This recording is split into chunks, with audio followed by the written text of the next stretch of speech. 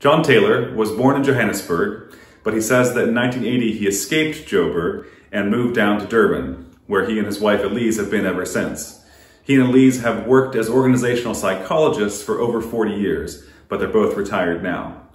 Jon and Elise also have been very involved in what's now known as the Perth West Special Rates area. Jon and Elise particularly focusing on the gardens, and Jon still coordinates the team of people who work to improve and beautify the green spaces in the Perth West area.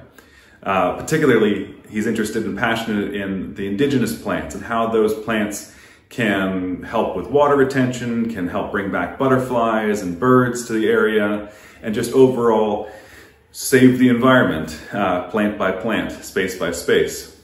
Jon also wanted me to say that he's also passionate about our country's social institutions and the beauty of the country. He says we have a democracy to be proud of.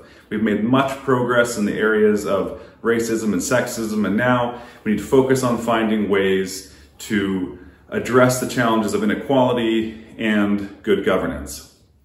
Jon is a deep thinker, and for years I've been asking him, would he give a speech at one of our New Church Day banquets? He finally said yes, and he's here this evening to speak to us about what he's learned from a variety of sources, including the teachings of the New Church, about how to cope with and transcend and get through various difficult things that have come up in his life.